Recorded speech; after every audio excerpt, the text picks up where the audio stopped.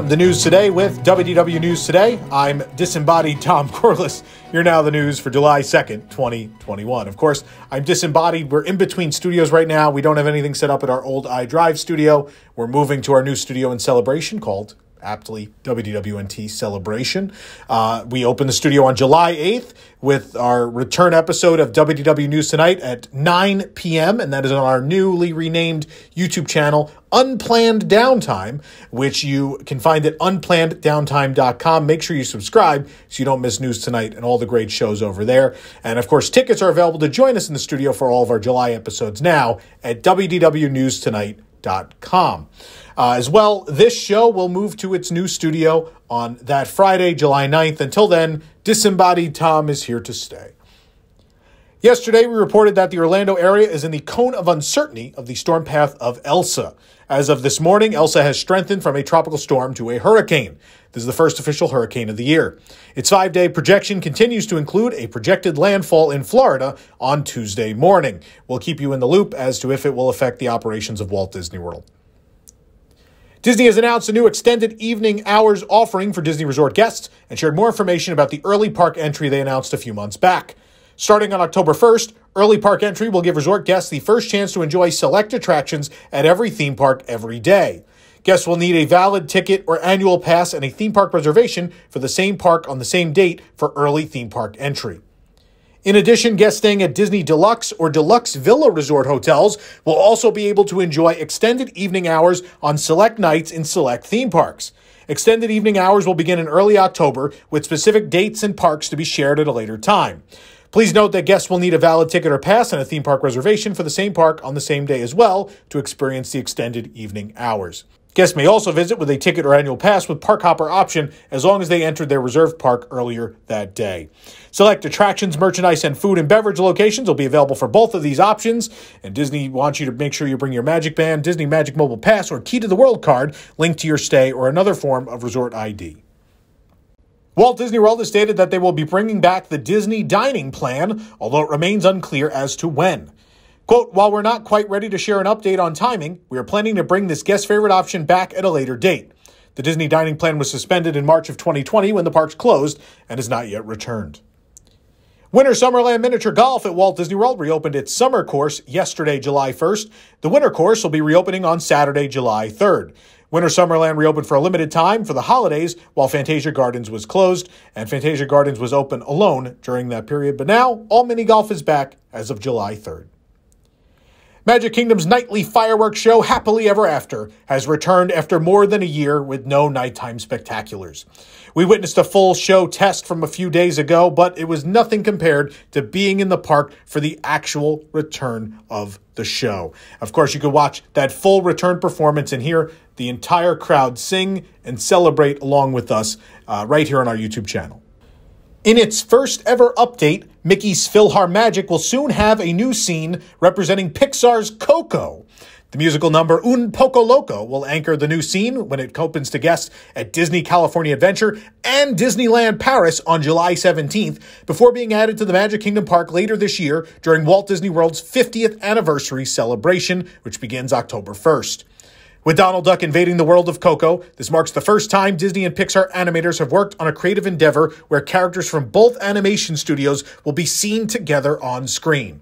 One of Coco's original composers, Germaine Franco, will be producing a score unique to the attraction for the scene. According to Disney, all of the show's current musical numbers will remain when this scene is added. How great is this? This is a wonderful piece of news. Trader Sam's gift shop, replacing Trader Sam himself, has been uncovered aboard the Jungle Cruise of the Magic Kingdom. We first learned about this new scene in April. It's one of the many cultural sensitivity changes for the attraction. In the story, Trader Sam has turned the lost and found of the Jungle Navigation Company Limited into his own gift shop, featuring an accruement of lost items from cruises. The building itself arrived in May, but was not uncovered until today. Some of the surrounding area is still covered, so more elements will be revealed later on. Of course, it's also missing some of the mischievous monkeys and an elephant that were pictured in the concept art. It remains to be seen if and when those will all arrive. We assume they will. You may already have 999 ear headbands, but there's always room for $1,000. Maybe even 1,001. Walt Disney World has 2 new Haunted Mansion ear headbands to add to your collection. We found them at the Emporium in the Magic Kingdom. They're not yet stocked at the Memento Mori next door to the Haunted Mansion. On one pair, instead of a mini bow, one of the mansion's candelabra gargoyles sits on the center of the headband. One ear reads 999 happy haunts against a spooky night sky, and the other ear has some of the attraction's famous characters at the mansion's gate. The second pair is from Her Universe. The studded ears feature the famous wallpaper from the mansion. The purple bow has safety pins clipped in it and a Madame Leota brooch in the center. The Her Universe logo is embroidered on one side of the headband. The back of the ears features a ghostly skeleton and the words "Foolish Mortal." The Haunted Mansion is embroidered on the other side of the headband.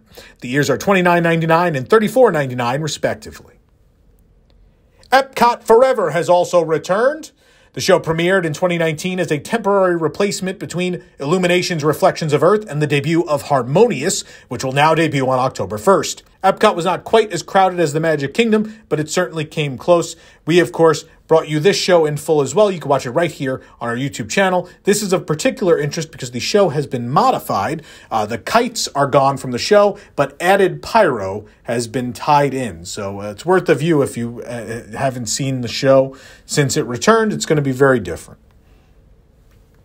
We recently confirmed that the new Space 220 restaurant at Epcot was scheduled to open this fall, and we can now report that the sit-down restaurant will reportedly open officially on October 1st as part of the 50th anniversary celebration. Patina Restaurant Group has been hiring for various positions at the upcoming World Discovery restaurant. Now, cast members that have been hired at the location have stated that training will begin in early September in preparation for an October 1st grand opening. Gideon's Bakehouse's Cookie of the Month is a celebrated affair, and we decided to get in on it this month on July 1st with items themed to Florida key lime. While the flavor of the month is normally only offered for said month, the flavors of Florida will be available past July 31st through August 12th to take part in Disney Springs' Flavors of Florida event, passing a nod on to the almighty Florida key lime. The chocolate chip key lime pie cookie is a vanilla bean cookie dough infused with Florida key lime juice and covered with chocolate chips and a special key lime pie crumb. It's available for $6. And the key lime pie cake is a 3-layer vanilla key lime cake with tangy key lime cream cheese frosting and house-made graham cracker crust accents for $9 a slice. The full review of both of these at WDWNT.com. One of the most magical parts of the Walt Disney World experience is about to get better for the world's most magical celebration. It's been announced that soon you will see Mickey and friends in their new outfits for the 50th anniversary at your Disney Resort Hotel. Keep your eyes peeled during the celebration for special appearances by the Fab Five in their snazziest, iridescent looks. The 50th anniversary of Walt Disney World, of course, takes place on October 1st and will continue for 18 months. And that's how long you'll be able to see the characters in this way. Hungry guests now have a new option for takeaway at Caribbean Beach Resort with the new Disney Family Night Dinner. Available each night from 5 p.m. to 10 p.m., the new meals serve 3 to 4 guests and come with a shareable meal, make your own dessert, and original card type game for $79. This is available at Centertown Market. We checked out the whole thing. Read our review at WDWNT.com. It was actually really good. Fireworks are returning to the Disneyland Resort on July 4th. Mickey's Mixed Magic will return to Disneyland Park for the first time since March of 2020.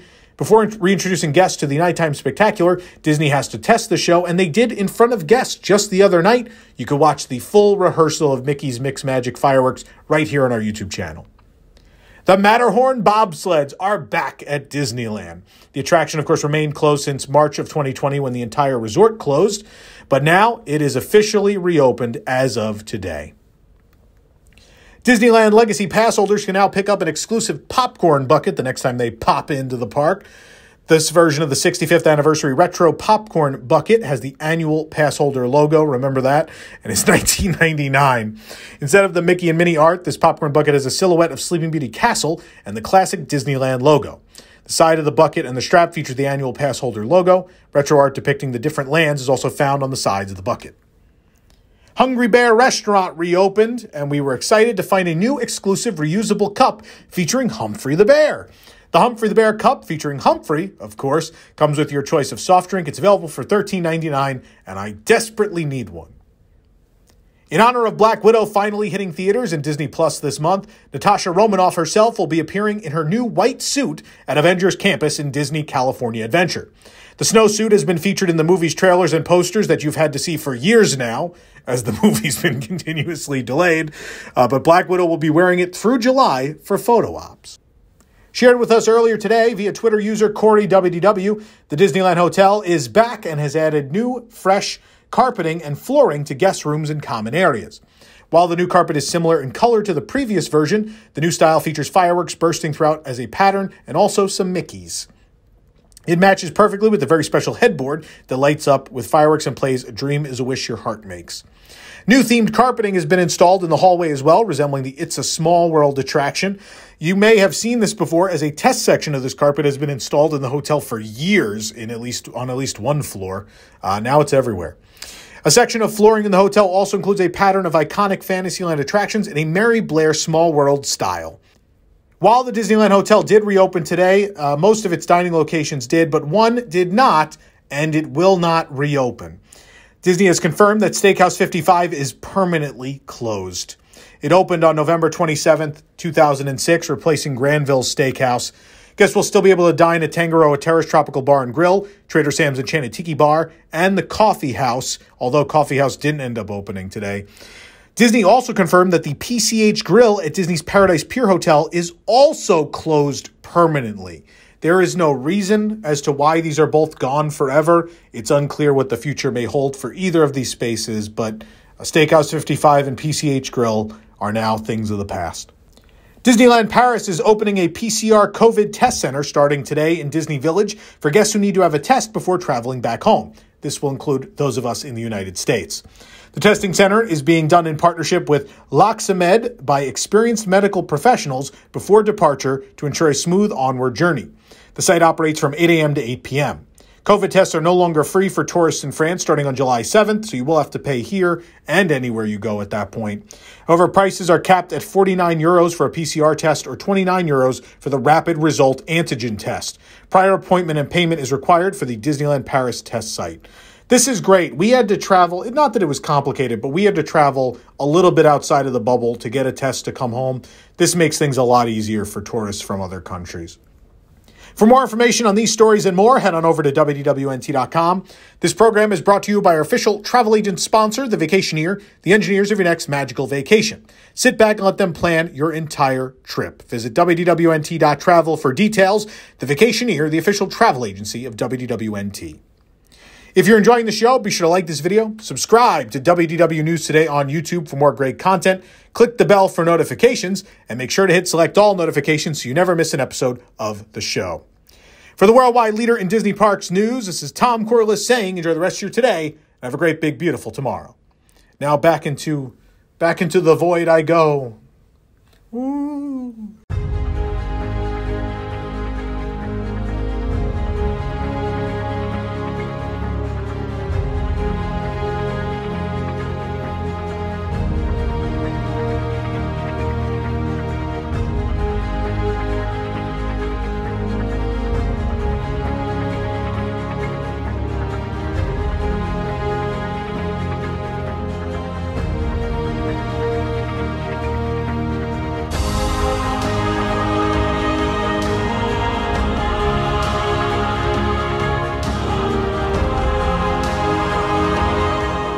WDWNT presents Timekeeping, a year-by-year journey through the history of the vacation kingdom of the world.